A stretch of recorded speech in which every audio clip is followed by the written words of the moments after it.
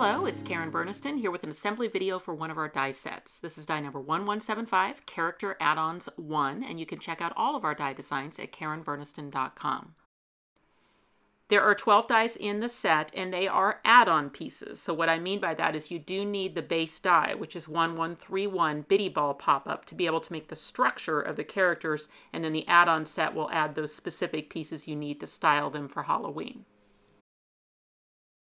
My favorite cardstock for constructing our pop-up ball dies is 100-pound smooth cardstock, like the ones from the paper cut. So what we have now on our website are these little 6x6 exact packs. And what we've done is we have chosen colors to go in there that coordinate with our various character and animal add-on sets. So this is my very favorite cardstock to use with either of our ball dies, the bitty ball pop-up or the surprise ball pop-up, which is about 20% larger. And I like to place the ball die up as close as I can get to an edge because it leaves me so much space for decorator dies. Okay, I will start first with the assembly of the vampire. There is an assembly video for the bitty ball pop-up that will show you how to cut the two halves of the ball and connect them together. Now the two that I've cut for the head, I haven't connected together yet. I'm actually going to cut some of the decorator pieces first so that I can sandwich the nose in the middle. This is the die for the nose, and there is a color in the exact pack that's kind of a pale color that I'm going to use for skin. Obviously, skin tone is always customizable, so you can swap that out for a different color or change it with ink as needed. While I was cutting the nose, I went ahead and cut 6 decorator trapezoids out of the bitty ball set, and I will use those for the face. Now on the nose, if I put that on a piece of fun foam and take my bone folder and just push it into the foam and run it along there, it'll give it a little curl. And then as I join the two halves of the bitty ball together using my strong adhesive, I can set that nose into the glue, and then it will actually be sandwiched between the two pieces. So it is the 6 panels closest to the nose that need those decorator trapezoids to be the face. For the head, I've cut 7 decorator trapezoids out of black and then a black hexagon for the top. Then for the body, I've also cut a black hexagon and then 9 decorator trapezoids. And then since I probably want to add my vampire to a card later and have him be able to spin around on the brad, I'll go ahead and add a brad through the hole at the bottom of the body.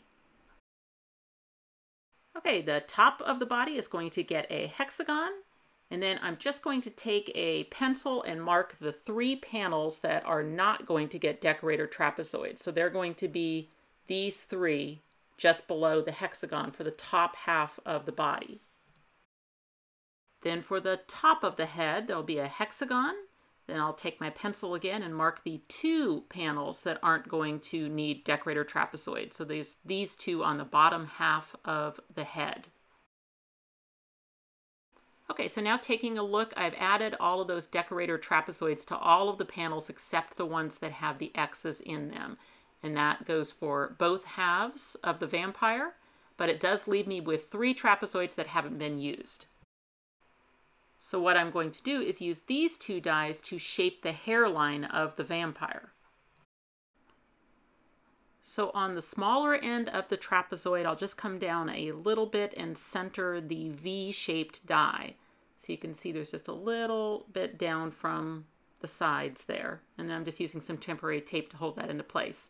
And then I will cut at the same time the swoopy die that will cut the side of the hairline. And so I'm just kind of trying to come down on that right side about the same distance as my V.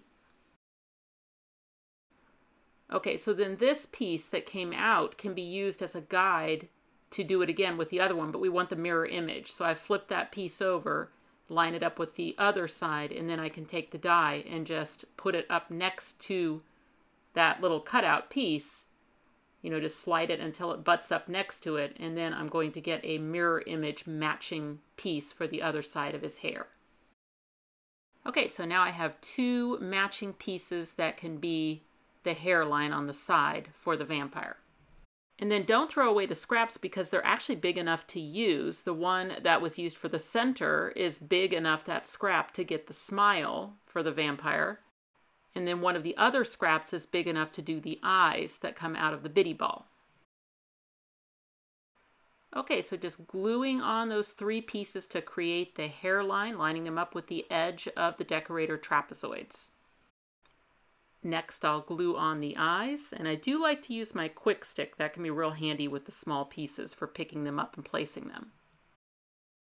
A white gel pen works great to just add a little catch light to the eyes. Then I add his smile to the panel below the nose.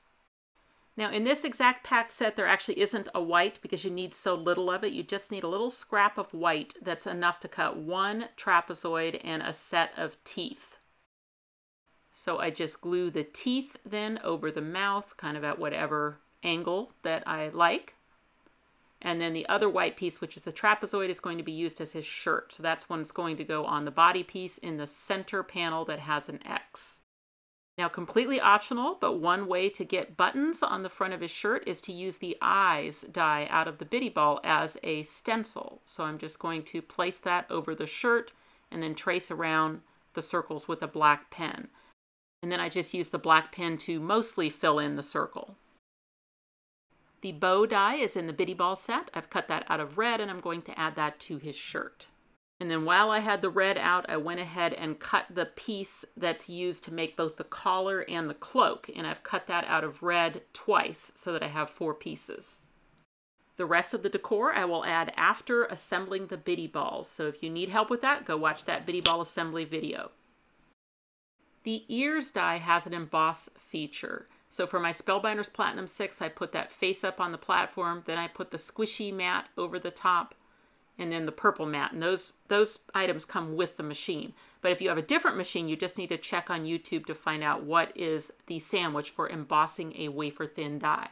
And now it's easy to seat that die right back into those grooves again and run it through with a regular die-cutting sandwich to cut it. I grabbed a very light marker, in my case it's an E000, just to add a little bit of shading to the inner parts of the ear. And where I like to attach the vampire ears is just in the black space that's above the decorator piece in the bottom half of the ball on either side. So that generally is enough surface area to be able to have those ears attached, but you could always go a little lower if you needed to. So those ears are going to contribute to the overall footprint of the vampire when it's collapsed. So you'll see in the collapsed position, it does add quite a lot of width. So just be thinking of that when you're planning out your card. Okay, next I'll work on the collar. And I've decided to make that 2-tone. So I've cut the collar pieces out of both black and red. But that is just an aesthetic choice. You could absolutely use just one of them. It doesn't need 2. I just decided I wanted them 2-tone. Okay, so I'm looking for the corner because that's the corner that lines up with the side of the ball. So it's the straight corner side that gets glued down. So I'm just going to add my adhesive all over that panel of the ball and then just line it up with that corner. And then the excess is going to go towards the front. So same thing on this side. I coat that whole panel with adhesive, line up the corner. That will line up perfectly with that trapezoid, and then the excess comes to the front. Okay, I used those same pieces to make the cloak, but this time, as I glue them back to back, I'm going to trap a little piece of twine on either side to be able to make a tie. And the twine comes out on the rounded side of the cloak. And then I've got that corner again to line up with the ball. So I've got my 2 X panels that don't have any decorator pieces on them yet. I'm going to coat that with adhesive, use that upper left corner to line that up. Same thing on the other side. This time it'll be the upper right corner. Okay, and then I just take the twine and I tie it into a decorative bow and cut off the excess. In the bitty ball set, there is a set of bear ears, and that's what I cut out of black to be his shoes, and then I just attach those to the bottom of the ball. And then to finish out the vampire, I just need to connect the head to the body. And it's usually easiest to do that by flattening them both so that you can make sure that they line up right over the top of each other. Okay, and remember I mentioned you do need a little bit larger card size for a vampire. So you can see you need 6. It'll just fit in 6, so I would definitely plan on 6.5 minimum width, 1, 2, 3, 4, probably 5 inch. So a 5x7 card would be absolutely perfect to hold the vampire. Okay, so now let me show you the assembly of the pumpkins. For the stacked pumpkinhead character, I'm going to use the bitty ball. So that's the smaller one. I've cut that out of a lighter orange and then decorated it with the darker orange trapezoids from the exact pack. And then for the standalone jack-o'-lantern, I thought I would use the surprise ball to show the difference in size. And for that one, I've cut both the ball halves and the decorator pieces out of the darker orange. So for both pumpkins, I'm going to add the jack-o'-lantern face in the section that's connected, so the two panels that are connected. So the bottom one's going to be where the smile goes, and then the top one is going to be where the nose and the eyes go. And all of those pieces come out of the Character Add-ons one set. So for the eyes, it cuts 4 triangles so that you can actually put them across a seam. And a QuickStik can be very helpful for that, to pick those up. But you just decide where you want the eyes to go and put them in the center panel, and then just join them together to give you the location of the other triangle on the other side of the split. And then just do that on the other side as well. Okay, now then for the smile, it's too wide for the panel, so you just put it on there where you want it and then snip off the excess and move it to the adjacent panel kind of in the same manner. Just join them up long enough to see where it goes and then glue it on the other panel so that it lines up. This is optional, but I like to take a black marker of some kind and just mark the sides of the orange cardstock wherever the black crosses it, and it just really kind of helps you not have a little orange stripe in the middle. Okay, for the surprise ball pumpkin, I did the exact same thing with the eyes, with the mouth. Next, I assemble the balls in the usual manner. For the standalone jack-o'-lantern, I've added a brad on the bottom so that I can spin it in a card. I didn't do that with this one because it's just going to be the head of a stacked character. If you're using the exact pack, there are 2 greens to choose from. You've got this vine piece and the stem. You need 2 vine pieces and 1 stem for each pumpkin. So I'll just do 1 out of each color to show the difference. And on the vine piece, what I like to do is the same thing I did with the nose for the vampires, just put it on fun foam with my bone folder to curl the spikes of the vine. So I can either join those together with tape, or I could just glue them onto the top of the pumpkin, but I'll just show it with tape. So what I've done is I've just put some pieces of tape on either side of the little divot that holds the stem, and a little piece to hold the actual stem on. So I use the fold of the stem, get it into the tape underneath the vine piece. And then I have those 2 other pieces of tape are actually outstretched so that they will hold the 2 sides of the vine together. Okay, so now I've actually got the whole top of the pumpkin in a single piece with some double stick tape underneath it. So that'll make it very easy for adding to the top of the pumpkin. I think it looks nice if I brush a little bit of ink around the vine and the stem first. And then I've got those pieces of tape then to connect the vine and stem to the top of the pumpkin. And then I just repeated that process for the other pumpkin. An idea to make the face stand out a little bit more would be to use like a Wink of Stella or a Nuvo glitter pen to just add some shimmer and shine.